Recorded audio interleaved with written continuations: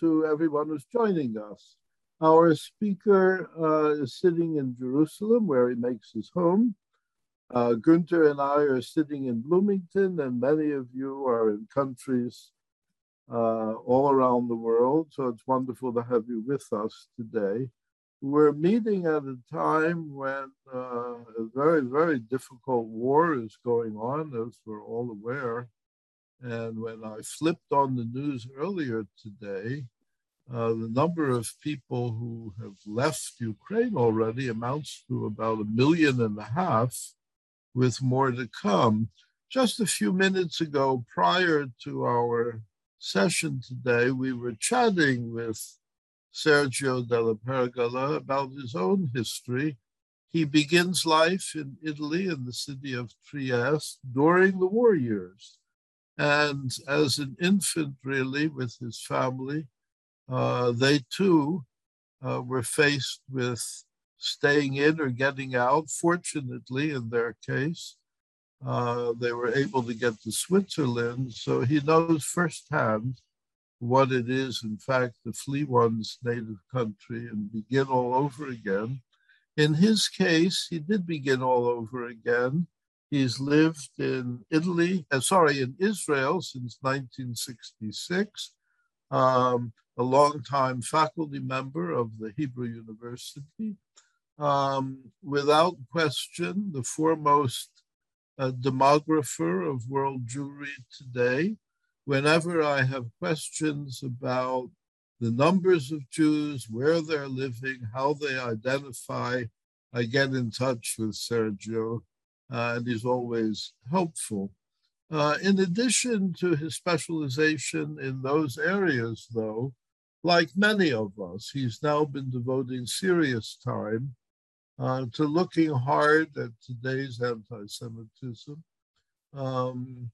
It's an energetic force in today's society, unfortunately, has already caused considerable harm and poses the threat of more to come. So whatever we can do to understand it and find ways to restrain it, the better.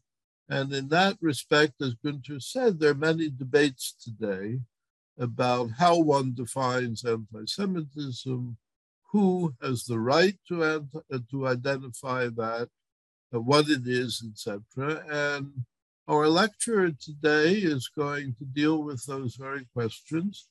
Following his presentation, of course, as is our custom, we will have discussion, and he's more than happy and willing to engage your questions and engage in serious discussion and debate about anything he may say.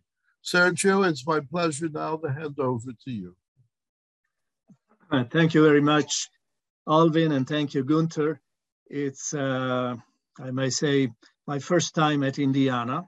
I've been in the States many times, and I've lectured at many schools, but not this one. So it's an honor for me to be here. And in fact, unavoidably, I also must share your thoughts about the tragic moment the world is living with these scenes of violence and aggression. And so many people are fleeing toward safety, hoping they can save their families. And of course, it brings back not really souvenirs and remembrance, because I was born during a much more tragic moment in history. Of course, I cannot really remember directly, but the fact is that physically I was there in that situation. And so my empathy is complete to those who suffer in this moment. My interest in anti-Semitism has been, of course, sort of endemic all of my life, listening to the tales of my parents, and also intellectually. Academically, I'm a demographer, and so my specialty is to work with quantitative research methods. I'm not a historian. I deal with facts and data and questionnaires and surveys. And in recent years, I have had an opportunity to be more actively involved in the study of anti-Semitism, especially in Europe. And in fact, my presentation tonight in Jerusalem is about Europe. Note that everything I will present is about Europe. However, I also believe there are certain broader lessons to be drawn that I will be glad to discuss after my presentation.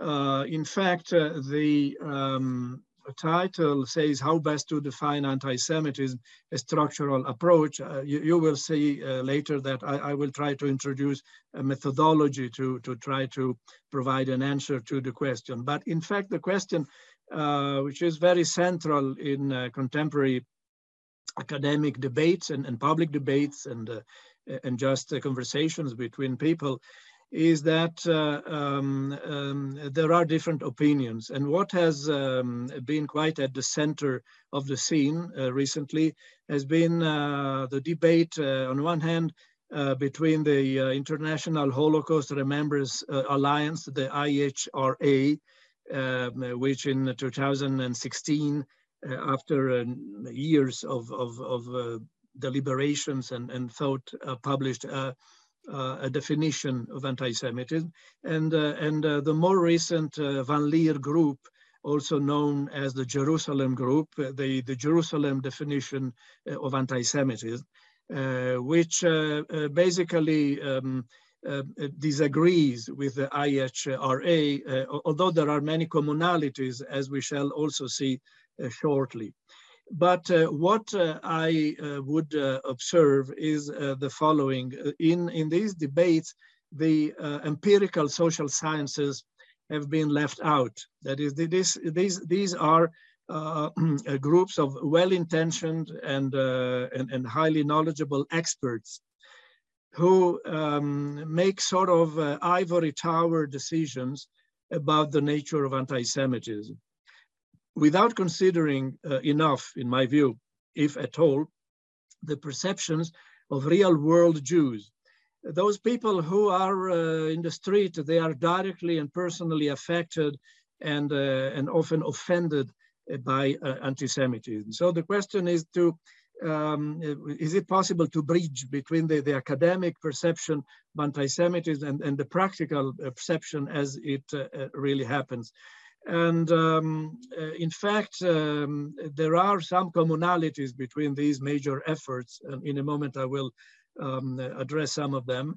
And nearly all of them have suggested a battery of examples, which are supposed to better characterize the main contents of what anti-Semitism supposedly is. And so there are several options, this and this and this, and I will return to this in a moment. And each detailed list of items, though, can be collapsed into a more succinct classification of 3 or 4 major typological groups. And I think this is agreed and quite important.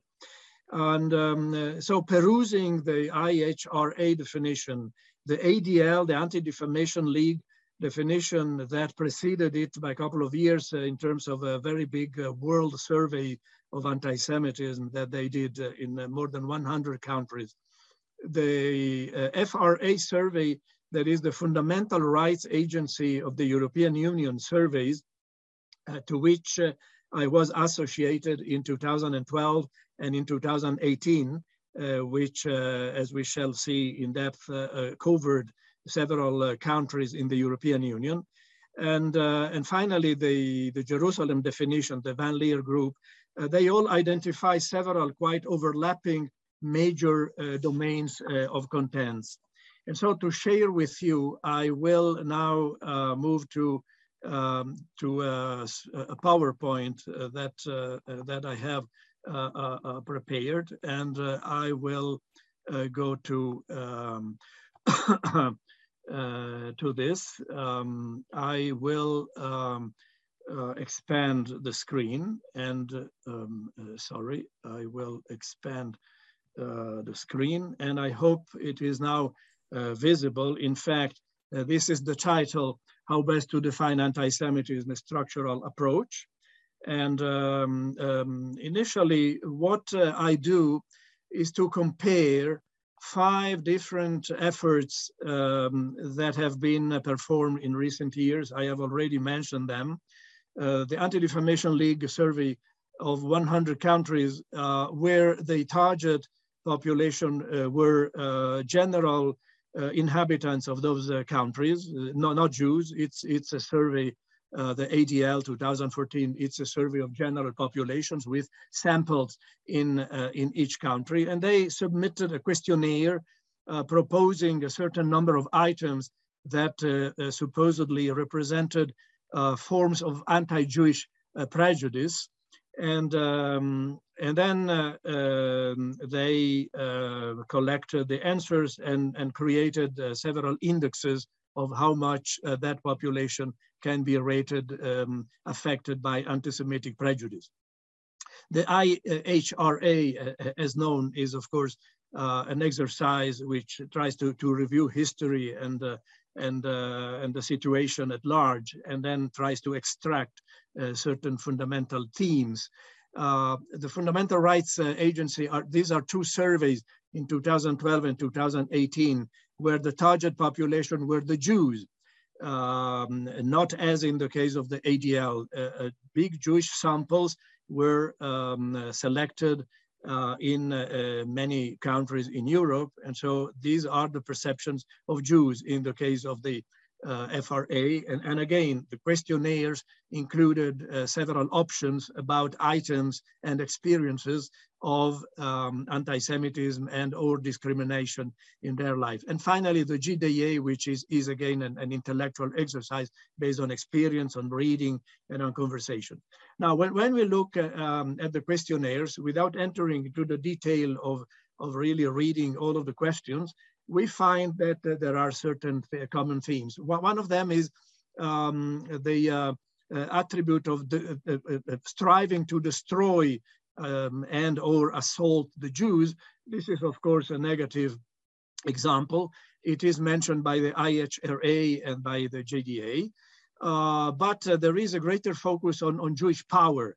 This is one of the classic ideas, the protocols of the Elders of Zion and many others, many other manifestations of anti-Semitism, which appear, in fact, they are quite dominant in the ADL survey. 6 out of 11 questions concerned that point. 2 points in the IHRA, 2 respectively in each of the 2 FRA, and also the GDA gives them 2 items out of 10. The other aspects, which is also historically typical, at least considering the 19th and the 20th century, the Jews as a foreigner, the Jews as an other, the Jews which does not belong. So Jewish foreigners diversity, this is mentioned, as you see, with different proportions in the different sources. Then we move to items that we can call Holocaust related, denial, minimization, exploitation of Holocaust. And then we move to Israel related items, which is again denial of the right of Israel to exist, or demonization of Israel, or other forms which are utterly negative of the Israeli existence. And these again appear in all of the 5 sources I mentioned here. There is one more interesting item that we put in the FRA 2012. Jews are a religion and not a nation. The underlying idea was that since they are not a nation, then they are not entitled to have a national state, which is Israel. So in a sense, it is a subcategory of the Israel-related negative attitude. So if you look at this, we have all in all about 54 different questions. And among them, about 1/3 or slightly more pertain to the upper part, which is the anti-Jewish related contents. There is a smaller but clearly shared point about Holocaust, and then again quite a large attention to Jewish questions, particularly the IHRA and the JDA definitions devote a substantial space, half or more than half, to the Israeli theme, saying what is anti-Semitic when Israel is mentioned. But there is an interesting feature. The Van Leer Jerusalem definition stands out because it also, in addition to defining what anti-Semitism is, it also defines what anti-Semitism is not. And so they give another 5 elements, 5 items, explaining quite at length what the contents might be, and saying this type of expression is not anti-Semitic. This is part of legitimate discourse. This is part of freedom of speech. This is part of political opinion. And they do something which is quite interesting because in fact, the same approach might be applied also to the other types of anti-Semitic attitude. In fact, we might think that there are also expressions related to the Holocaust, which while we do not agree with them, they're not anti-Semitic. I'll give you the example. If someone says during the Holocaust, 15,000 Jews perished, and most of them because of typhus. This is an anti-Semitic statement. But if someone says 4.7 million Jews perished in the Holocaust, I think this is incompetent, and I think the reality is much higher, but you cannot say that this is a priori anti-Semitic. And the same in relation to certain attributes of the Jews. If you say that, for example, this is quite obvious, many Jews won the Nobel Prize. This is true. You can perhaps give the wrong number of Nobel Prize winners who were Jewish, but this is certainly not anti-Semitic. But if you say that all of the Jews are intelligent and therefore they have primacy everywhere in the sciences and in knowledge, this of course is quite different. So what I'm saying is that quite surprisingly, there has not been the same sensitivity to distinguishing what other type of statement, which again is probably mistaken or even somewhat aggressive, yet is not anti-Semitic. The GDA only focused on Israel, and this is, in my view, a weakness, because it shows that there is an excessive focus on one aspect. All of these aspects are important, and in a moment we will see also the relations that exist between them, but you cannot only focus on one. So it becomes, in my perception, a little bit too much turning into a political argument, maybe just an advocacy argument, but not something that gives an absolutely balanced judgment about the issue of defining anti-Semitism. And so I think this is due mostly to the fact that this is academic discourse and it is somewhat unrelated to the perception by the people.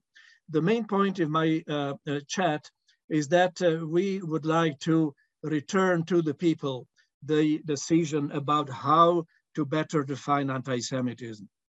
In other words, anti-Semitism, in my view, should be defined based on what the actual perceptions of the victims are. The victims are those who identify themselves and sometimes are identified by others as Jews. As a basis for a valid definition, we need to demonstrate empirically what those perceptions of the anti-Semitic or anti-Jewish or Judeo-phobic attitudes are. And also we need to assess what Jews think a better or the right attitude towards them expectedly should be. By the way, let me say that I clearly am speaking all the time about anti-Semitism, but I'm not happy. I'm absolutely not happy about the term. I think the term is offensive, and I certainly agree with those. I think Gunther is among them who have advocated to use perhaps Judeophobia as a better term. But since this is the common term, I will use it all through my chat. So let's go to the FRA 2018 survey. In this paper, sorry, I will present a structural analysis of the 2018 Fundamental Rights Agency survey in 12 European Union countries. The study was conducted through the internet, covered over 16,000 self-assessed Jews in 12 European Union countries, including all the largest Jewish communities. I will review the main findings regarding the channels of transmission of anti-Semitism, the main contents of anti-Semitic expressions, the identity of perpetrators, all of this as perceived by those 16,000 Jews. And I will try to suggest a new and better analytic typology, or at least terminology of the main patterns of diffusion and perception of anti-Semitism. So let's go to just the minimum information about the sample. In 2018, we had more than 16,000 cases. They were distributed in across 12 countries. One of them was the United Kingdom, which was still a member at the time. In 2012, we had about 5,600 cases in fewer countries. Now, if we compare the same countries that were covered twice, that is Belgium, France, Germany, Hungary, Italy, Sweden, and the UK, we find that between 2012 and 2018, the number of cases nearly, in fact, more than doubled. And this means that probably the methodology was better, the penetration of the sample was more efficient, but also the interest of the public in the theme at stake had grown considerably. 16,000 is quite a big sample. It represents about 1.6% of the total Jewish population. And indeed, the rate of response was not exactly the same in every country, somewhere more, somewhere less, but it is quite a significant achievement to have put together this study. I will not spend much time describing the representativeness of the sample. The sample has been checked vis-a-vis other sources in terms of age, sex, geography, and it has resulted quite faithful vis-a-vis other sources, other reliable sources that we have. So we can say, as usual, the internet is a source which has to be taken with caution, but we have evidence that the participation reflects very much, in any case, all of the different age groups and genders and socioeconomic strata, and fundamentally also the affiliated and the non-affiliated parts of the Jewish population, which in fact allows interesting comparisons and gives us a sense that we have not missed fundamentally any important component of the Jewish population. I just want to mention that the main report about the survey was published in 2018 by the European Union agency itself. The report can be downloaded from the internet. I think the organizers of this particular webinar have it. In any case, I'll be happy to share the quotation. And it is a very interesting reading. In addition, my chat is based fundamentally on two long papers I have published, one in 2020 and one in 2022. The earlier publication, in fact, relates to my analysis of the 2018 survey. The later publication, for some reason, relates to my study of the earlier publication, and they are also easily available. I will be happy to provide copies to those interested. Now, a technical explanation which is due. In my study, as you know, I do a quantitative work.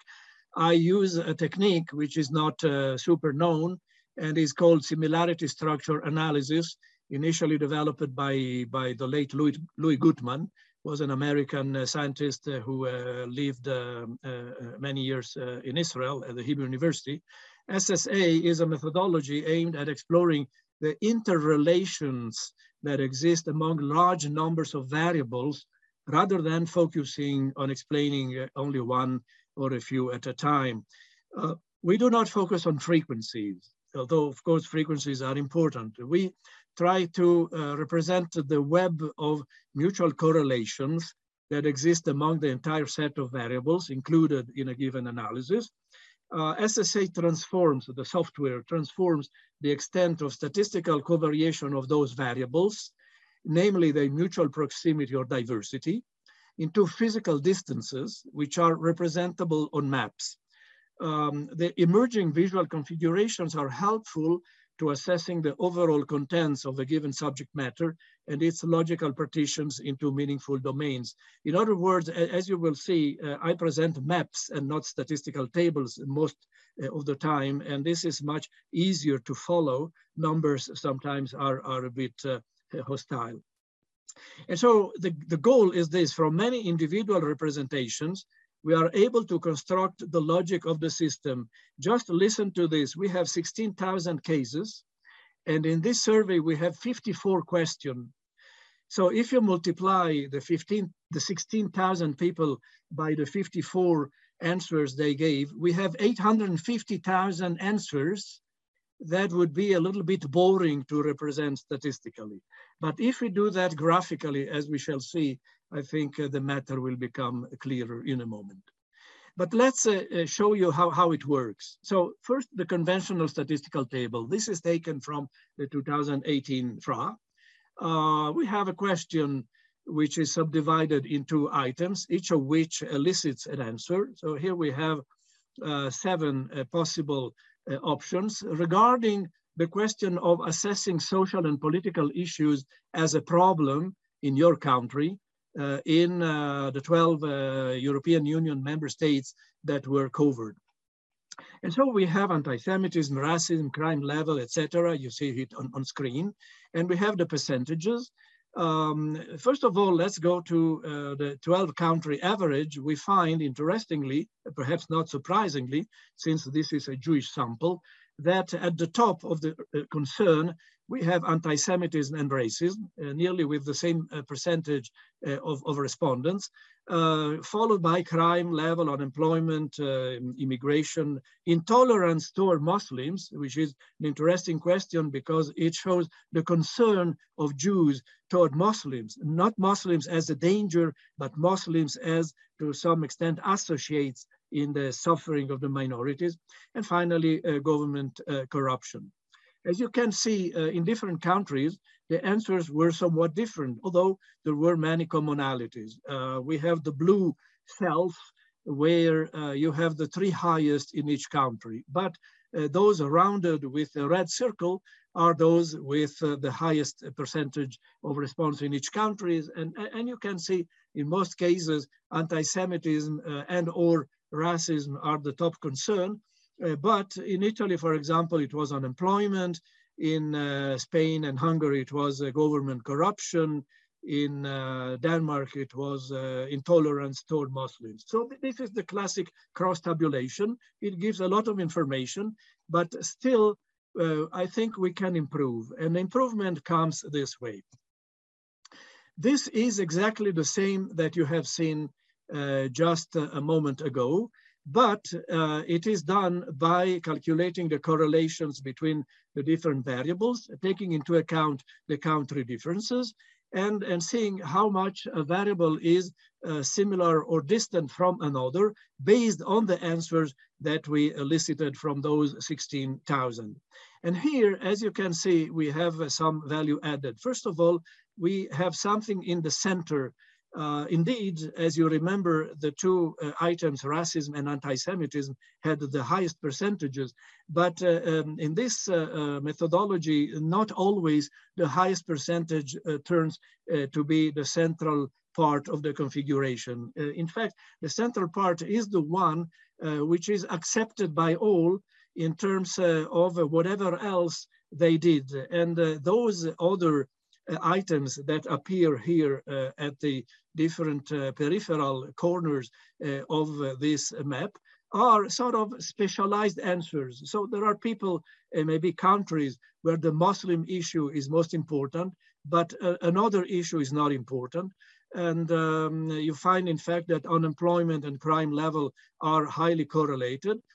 Immigration is not at all correlated with government corruption, but racism is correlated with everything else. and anti-Semitism. So it turns to be the central concern of this particular public. There is one further interesting element that emerges from this particular analysis, and that is that in the mind of Jews, perhaps surprisingly, immigration and Muslims are not related. These are two different concerns. Someone might have thought that there is a lot of concern for immigration and Muslims, but this is not the case. Jews can understand that immigration is an issue, and attitudes to Muslims is another issue, and they are not necessarily overlapping. This is an interesting point that we discover. But let's move forward, and let's go now to the core of the anti-Semitism question. So the anti-Semitism perceptions, I used to say, are in fact of three types, as many other perceptions. There is the cognitive intellectual aspect, that is, you think that a certain expression, a certain thing is anti-Semitic. So this is theory, this is your understanding, this is your analysis. But this is different from your experience. You have had direct contact with that thing. It is therefore behavioral, experiential. And these are two different domains. They are related, but they have also to be understood separately. Finally, now I will say that most research about anti-Semitism currently analyzes these two components, these two domains, the cognitive and the behavioral. There is a third dimension, which I call the affective emotional, which is nearly never studied. That is, what does anti-Semitism to you personally in terms of your emotions, in terms of your affective sphere? For example, does anti-Semitism makes you more alone or more part of a community? It makes you more defensive or more aggressive? And there are several other questions that we may ask. I think this is a fundamental component of the study, because there is no question that anti-Semitism caused a certain emotional reaction among the victims, but we have very little evidence about this. And this is a first suggestion for future research to devote some time and attention also to this. So we are, in fact, even in the FRA 2018, confined to behavioral and experiential. And so back for a moment to the percentages. We have on the upper part the cognitive, that is, there are certain opinions that our 16,000 respondents consider to be anti-Semitic. And then on the bottom part, there are certain experiences, that is, our 16,000 heard a statement made by a non-Jewish person. And so let's first of all look at the frequencies. And there is one notion that we catch at first sight. The upper part has much higher percentages than the bottom part. And I think this is already an important lesson. If we don't make this distinction, sometimes we quote percentages of the incidence of the anti-Semitic phenomenology, which are based either on the cognitive or on the experiential, but in fact, these are two different things. They pertain to two different perceptions in the human brain. And the tendency is that the percentages in the cognitive are much higher than the percentages in the experiential. For example, of all of the data that we have here, the one that disturbs the most is, in fact, a denial of the Holocaust. 95% of the Jews think this is anti-Semitic. 92% think it is anti-Semitic to believe that Jews exploit Holocaust victimhood for their own purposes, economic, political, and so on. On the other hand, and these are Holocaust-related opinions. Of course, if we go to the question, did you actually hear that? You find that between 25 and 35%, and not more than 90% actually heard that opinion. In terms of the Jewish-related, does not consider Jews living in the particular country to be country nationals, 94%. Jews have too much power, 92%. They bring anti-Semitism on themselves, nearly 90%. They cannot integrate in the country. They are different from the rest of the population. They have recognizable features. That is, they are physically different. 75% think it's anti-Semitic, would not marry a Jew. 59% always notes who is Jewish among his or her acquaintances, just more than half. And again, the actual experiences are much lower. More or less, they are ranked in the same order, but the distinction between the cognitive and the experiential is fundamental so far as the percentages are concerned. And finally, the Israel-related, the world would be a better place without Israel. 88% rank that as anti-Semitic. Israelis behave like Nazis, 85%, supports boycott of Israel or Israelis, 82%, and criticizes Israel, 33%. By the way, this is a very important point. The difference between these two items, in my view, is fundamentally important because on one hand, we have a Jewish population in Europe saying basically that BDS is anti-Semitic. However, they also say the majority of 2/3 say it is perfectly legitimate to criticize Israel, although there is also a hardcore component in the community that does not tolerate, even if I say, yesterday the train arrived too late. That's a criticism, and yet there will be people who will not tolerate even that kind of criticism. But I think it's important to note the frequencies of the first three items, and also again to find how in the experiential Israelis behave like Nazis is considered anti-Semitic, and it is in fact the only item among those which we have in the bottom part of the table which gains a majority of the respondents. All of the other items had significantly lower percentages. Now, what happens when I apply the SSA methodology to a table like this? And this is what we get. And I think this is quite interesting. In the first place, we find that indeed, mentally, the correlations between the different questions, remember those questions we have seen in the format of a table were discrete, that is, each appeared on their own separately. But now we present the correlations between each question and each other question in the mind of each of the 16,000 respondents. And this is, of course, the software which does that operation. And we find that we indeed neatly can partition the mental space into the three items: Jewish-related, Holocaust-related, Israel-related, and we have a neat separation between the cognitive and the experiential, but they all neatly pertain to the domain of contents that relates to a certain item.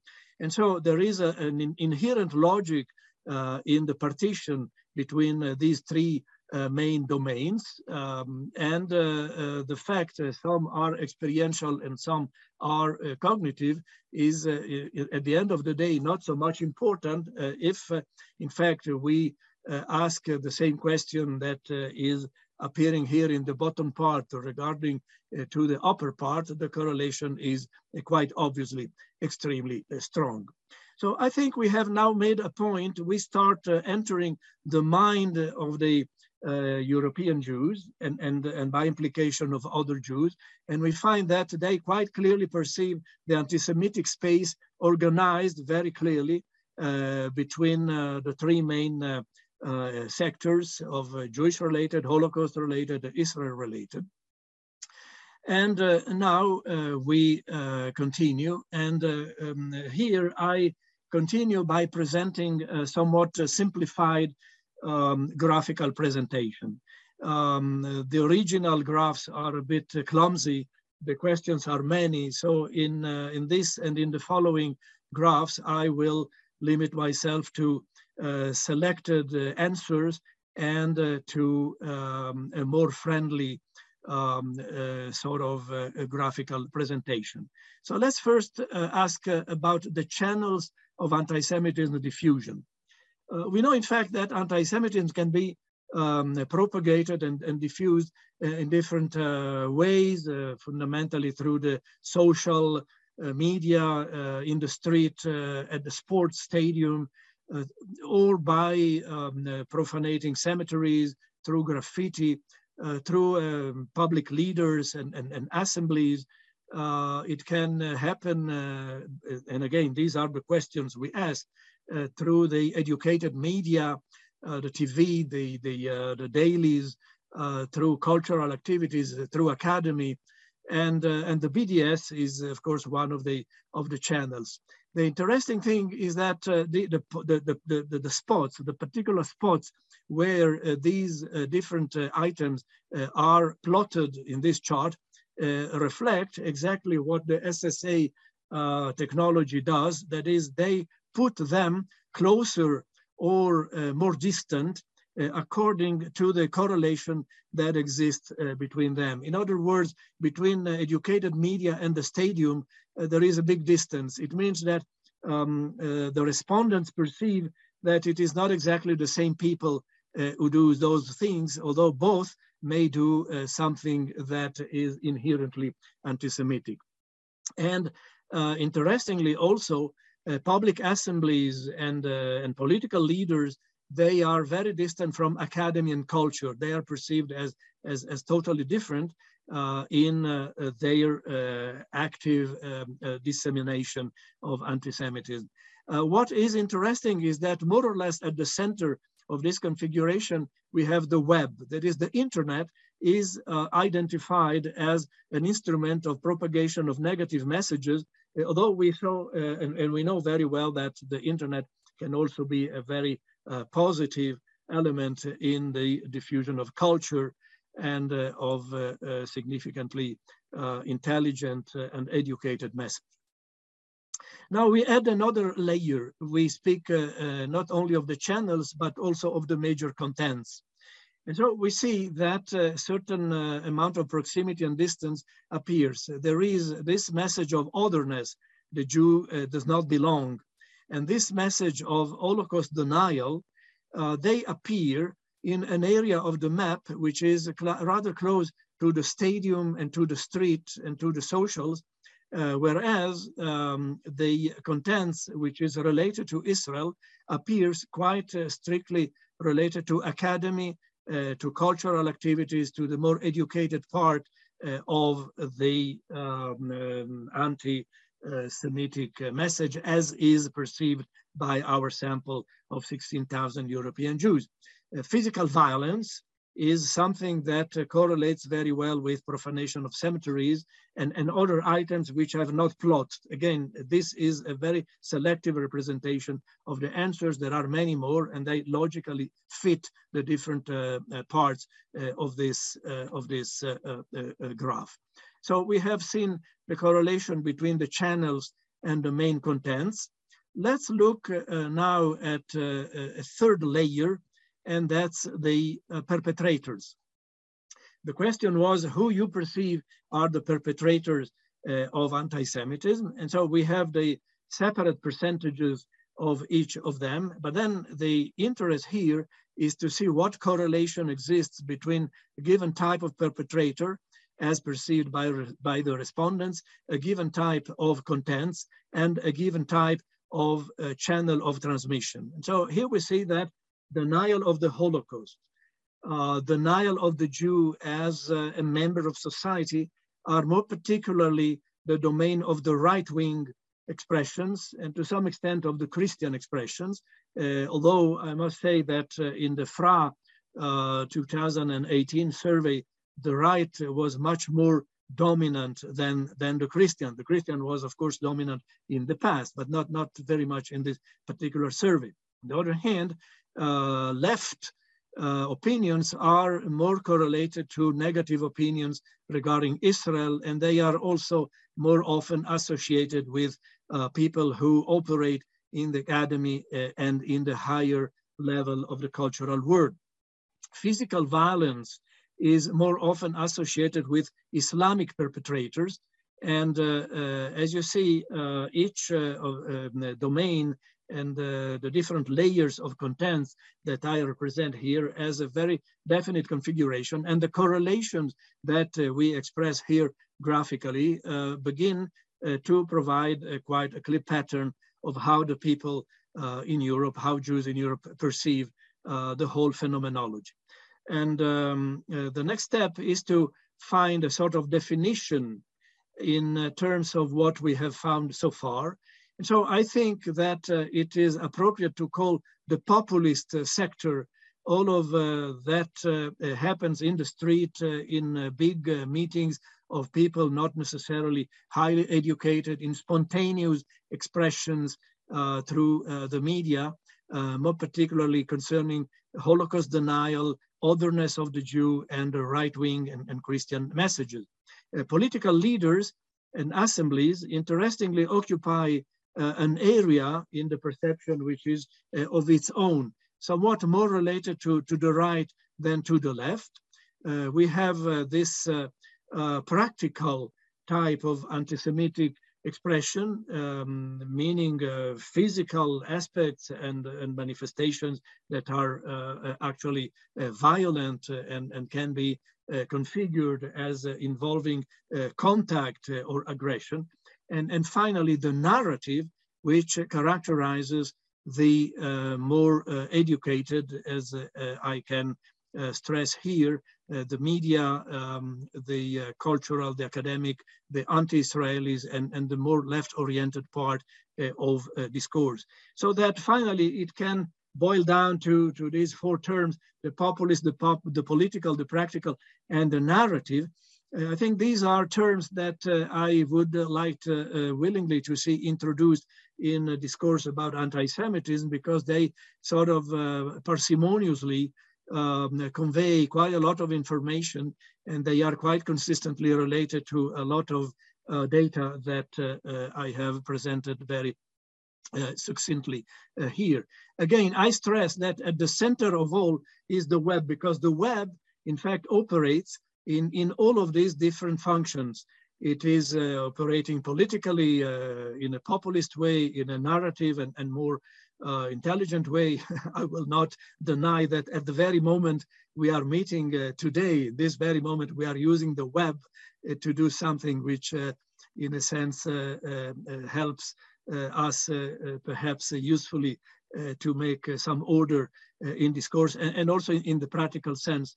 So I think this is a terminology that we can use also in the future. But now there is a further element that we need to clarify, and that's the place of anti-Semitism in Jewish identity.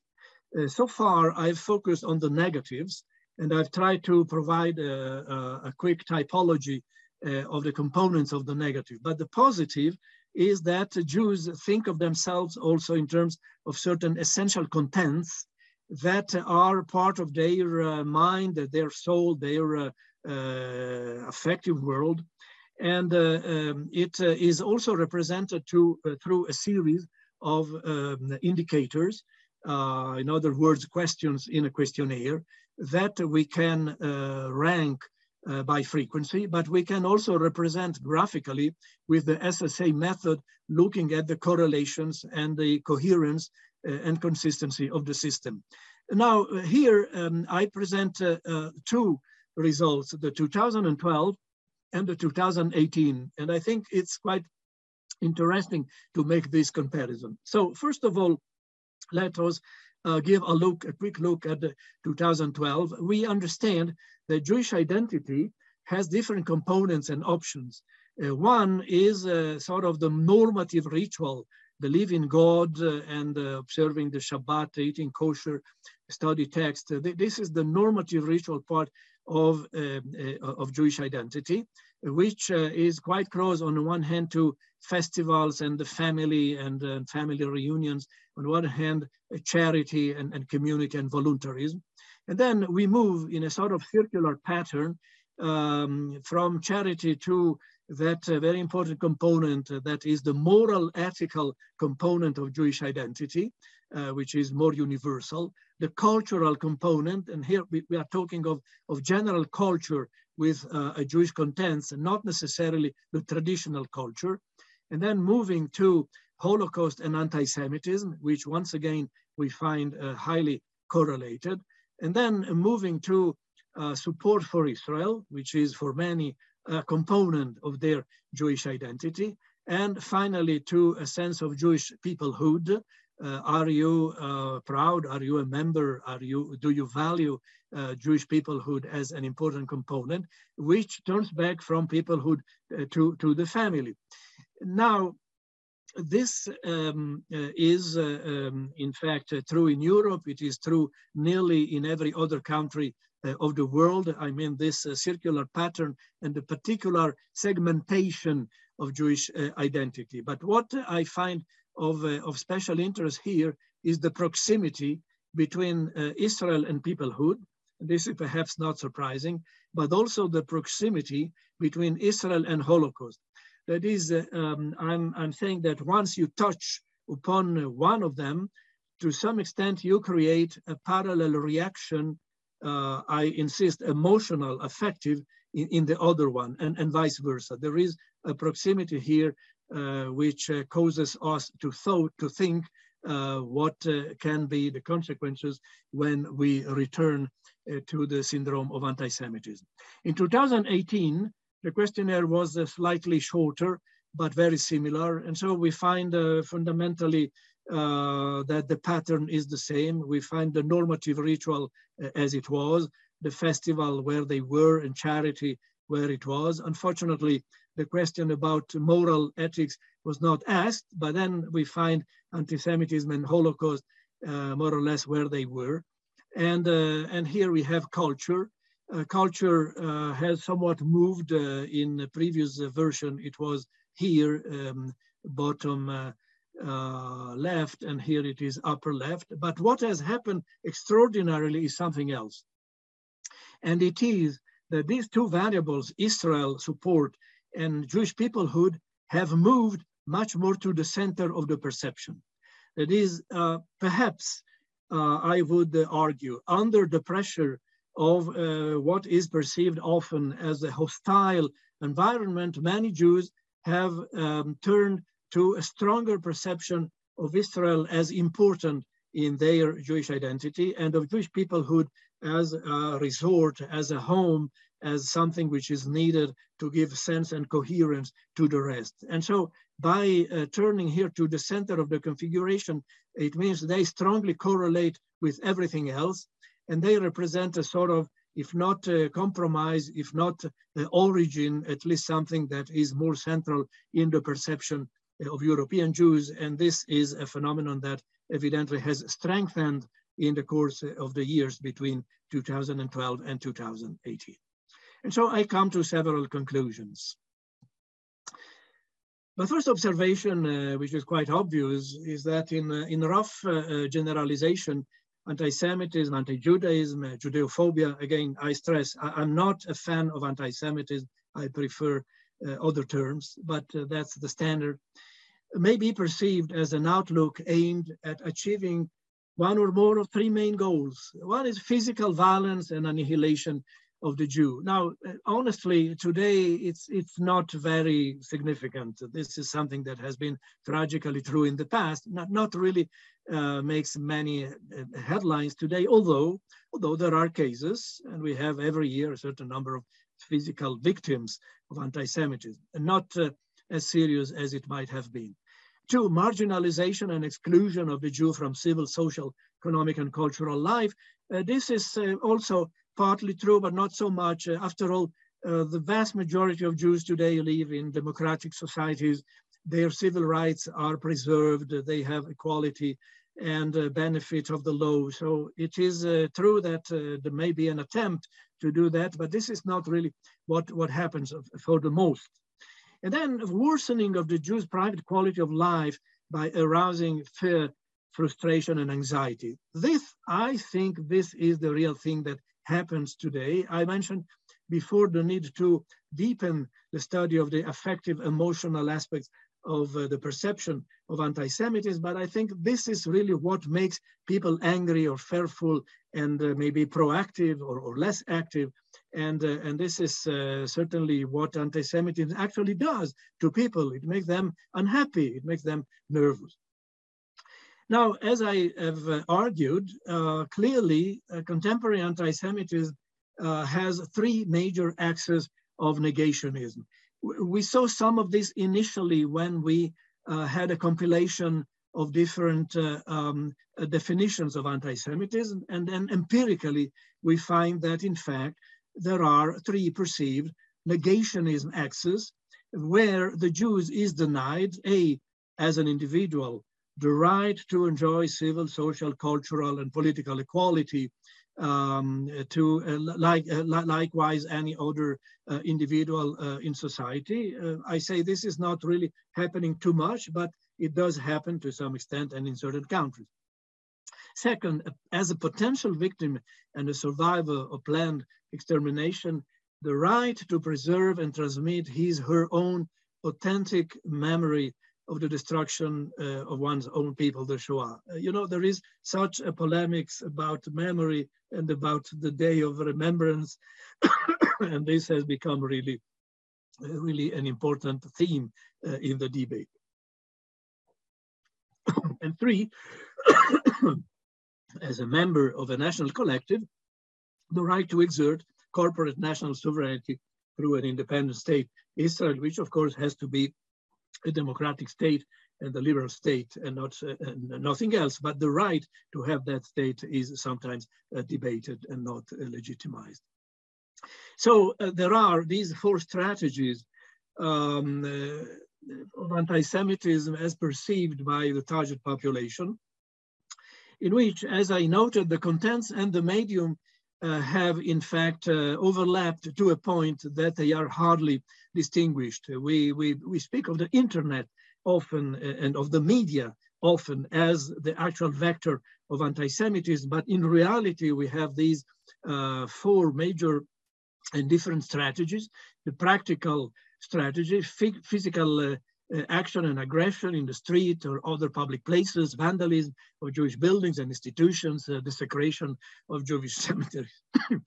The political option manifested in public life, reflecting political interests, leadership struggles, political events, and political speeches and discussions. Note that the political component has its own roots in politics.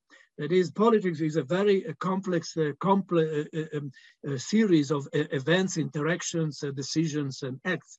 And of course, anti-Semitism is only one component, therefore it appears as something independent from other manifestations. It does not really coincide with the others. The populist form, which is manifested through spontaneous and defamatory expressions on the internet, including the social media, graffiti, social situations, the public space, sports events.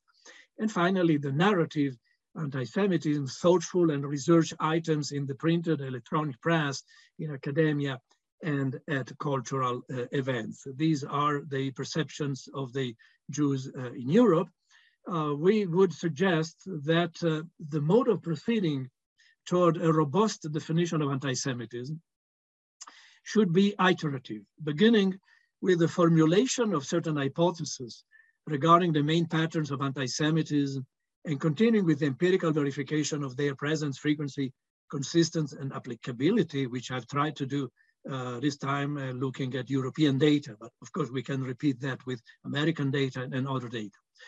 Only as a final outcome, one may start suggesting the elaboration of a synthetic definition that must consider, though, the perceptions of the people at stake, which has not been done so much in the past.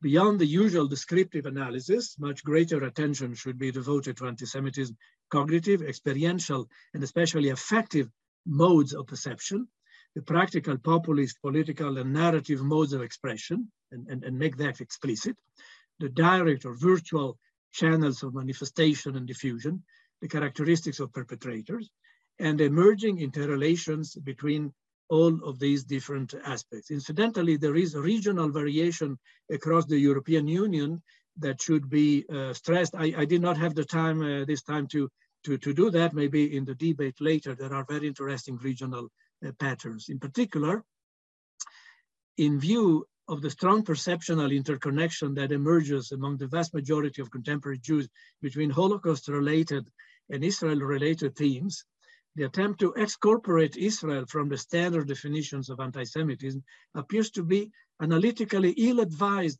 and out of touch with widespread feelings among the Jewish population. This does not mean in any way that Israel cannot be the object of legitimate criticism, obviously, as evidently shown by our data on Jewish perceptions, not to mention the lively political debate that prevails within the country itself.